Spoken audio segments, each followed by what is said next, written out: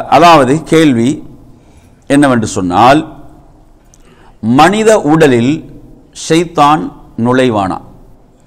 இதில் நீங்கள் பதில் சொல்கிறதோட ஆதாரத்தையும் சொல்ல வேணும். பதில் தெரிந்தவங்க கையுறுத்தலாம். இதில் என்ன செய்யணும்?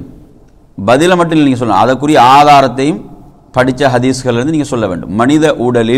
மனித உடலுக்குள் ஷைத்தான் நுழைவானா அப்படின்றதான் கேள்வி. சரியா? பதில் தெரிந்தவர்கள் என்ன செய்யலாம்? இதில் கை உயர்த்தலாம். நீங்கள் சொல்லுங்கள்.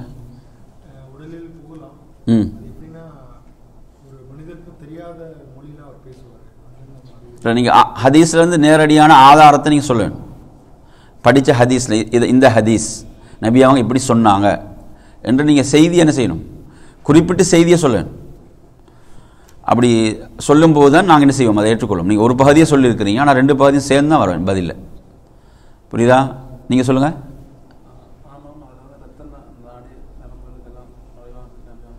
அதாவது இரத்த நாளங்களிலெல்லாம் என்ன செய்வான்? மனிதனுடைய இரத்த நாளங்களிலும் ஷைத்தான் என்ன செய்கிறான்? ஓடிக்கொண்டிருக்கிறான் என்ற ஹதீஸ். இந்த ஹதீஸை நாங்கள் இது ஆதாரமாக என்ன செய்யலாம்? சொல்லலாம். இந்த ஹதீஸ் அதாவது புகாரியில் வரக்கூடிய செய்தியாக இந்த செய்தியை நீங்கள் பார்க்கலாம். நபிகள் நாயகம் ஸல்லல்லாஹு அலைஹி வஸல்லம் அவர்கள் தனது மனைவி யார் மனைவி? சஃபியா பின்த் ஹுயை ரலியல்லாஹு அன்ஹா அவர்கள் ரசூலுல்லாஹ் இத்திகாஃபில் இருக்கும்போது அவர்களோட பேசிட்டு போகும்போது ரசூலுல்லாஹ் அவங்களை வழி அனுப்புறதுக்காக மஸ்ஜிதுக்கு வெளியே வருகிறார்கள். வரும்போது 2 தோழர்கள் என்ன செய்கிறாங்க? இவங்களை பார்த்துட்டு கொஞ்சம் வேகமாக பயணிக்க ஆரம்பிக்கிறாங்க, வேகமாக நடக்க ஆரம்பிக்கிறாங்க. அப்போ அவர்கள் என்ன செஞ்சாங்க? அவர்களை நிற்குமாறு சொல்லி அவர்கள் நிறுத்தி என்ன சொன்னார்கள்? நான் எனது மனைவி சஃபியாவோடு தான் பேசிக்கொண்டிருக்கிறேன் என்று சொன்னார்கள். அப்போது அவர்கள் சுபஹான் அல்லாஹ், அல்லாஹ் மிக பரிசுத்தமானவன், அல்லாஹ்வுடைய தூதரே ஏன் நீங்கள் இப்படி சொல்ல வேண்டும் என்ற அடிப்படையில் அவங்க கேட்குறாங்க. அப்போ சொன்னார்கள், நிச்சயமாக மனிதனுடைய இரத்த நாளங்களில் எல்லாம் ஷைத்தான் என்ன செய்கிறான்? ஓடிக்கொண்டிருக்கிறான். அதாவது நான் எதை பயந்தேன் என்றால், ஷைத்தான் உங்களுடைய உள்ளத்தில் என்ன செய்வான்? ஏதாவது ஒன்றை போடுவான். என்ற இருளான நேரம், அந்த இருளுடைய நேரத்தில் அல்லாஹ்வுடைய தூதர் யாரோடு பேசி கொண்டிருந்தாங்க என்ற மாதிரியான ஒரு சந்தேகத்தை ஷைத்தான் என்ன செய்வான்? பின்னால் உருவாக்குவான். எனவே நாம் எப்போதும் இந்த ஹதீஸிலிருந்து நாங்கள் பெற வேண்டிய படிப்பின் என்ன? நாம் எவ்வளோதான் நம்பிக்கைக்குரியவர்களாக இருந்தாலும் என்ன செய்யணும்? நாம் நமது நிலைகளை தெளிவாக சொல்ல வேண்டும். இல்லைங்களா? சந்தேகத்தை ஏற்படுத்தக்கூடிய விதத்தில் நாம் நடந்து கொள்ளக்கூடாது. அப்படியான நிலைகள் வருமாக இருந்தால் தெளிவுபடுத்த வேண்டும், அதை விளக்க வேண்டும். ஏன்? அவர்களுடைய உள்ளத்தில் ஷைத்தான் என்ன செய்வான் என்றால் தவறான எண்ணங்களை விதைப்பான். என்று நீங்கள் எடுத்து பாருங்க. அதாவது நல்ல உறவுகளை பேணக்கூடிய, நல்ல நட்பை பேணக்கூடியவர்களெல்லாம் விரிசல்கள் வருவதற்கு மிக அடிப்படையாக திகழ்வது என்ன என்றால், அதாவது சந்தேகங்கள் தான். என்ன? அதாவது மிஸ் அண்டர்ஸ்டாண்டிங், அதே மாதிரி என்ன தவறான புரிதல்கள். அதை யார் போடுறது?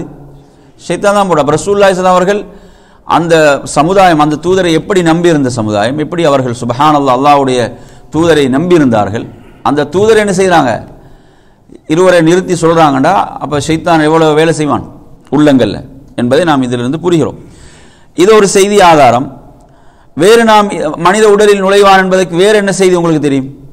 நாங்கள் படித்த ஹதீஸ்களில் வேறு என்ன ஹதீஸ் நினைவில் இருக்குது?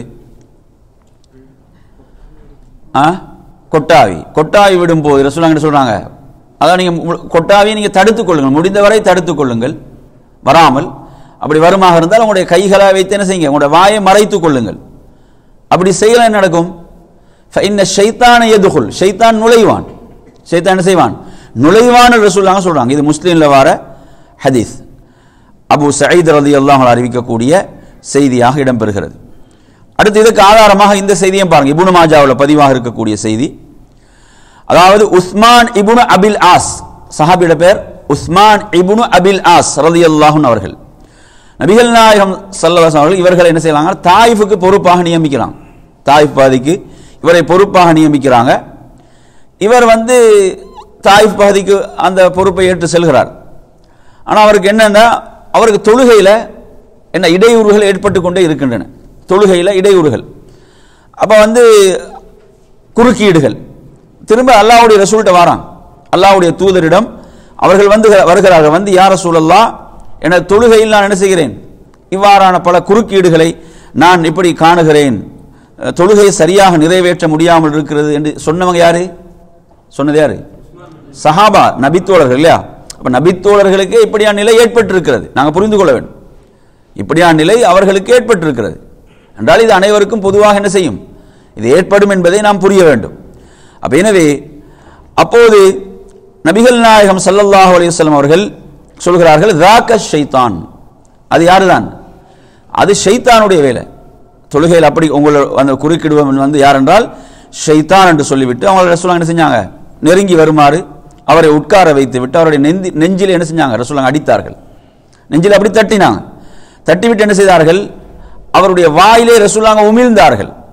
அல்லாஹ்வுடைய தூதர் என்ன செய்தாங்க? அவருடைய வாயில் உமிழ்ந்தார்கள். உமிழ்ந்து விட்டு சொன்னார்கள், உஹ்ருஜ் அதுவல்லாஹ், அல்லாஹ்வுடைய எதிரியே வெளியேறு என்று சொன்னார்கள். ரசூலுல்லாஹ் 3 முறை சொன்னார்கள். அல்லாஹ்வுடைய எதிரியே வெளியேறு என்று 3 முறை சொன்னார்கள். அந்த நபித்தோழர் சொல்கிறார், அதற்கு பிறகு எனக்கு தொழுகையில் அப்படி எந்த ஒரு இடையூறும் ஏற்படவில்லை என்று சொல்கிறார்கள். இது வந்து நபிகள் நாயகம் ஸல்லல்லாஹு அலைஹி வஸல்லம் உயிரோடு இருக்கும்போது இப்படி செய்தார்கள். இப்ப எமது தொழுகையில் வர குறுக்கிட்டு நாங்கள் என்ன செய்யறது? இப்ப யார்கிட்ட போறது? யார்கிட்ட போறது சொல்லுங்க. நாங்கள் சென்ற வகுப்பில் ஒரு ஹதீஸ் படித்தோம். இதுக்கு தீர்வு என்ன ஹதீஸ் படித்தோம்? அதாவது நான் இடது பக்கமாக என்ன செய்வது? 3 முறை துப்பிக் கொள்வது. என்ன சொல்றது? அவுது பில்லாஹி மினஷ் ஷைத்தானிர் ரஜீம் என்பது முஸ்லிம்ல வார செய்தி.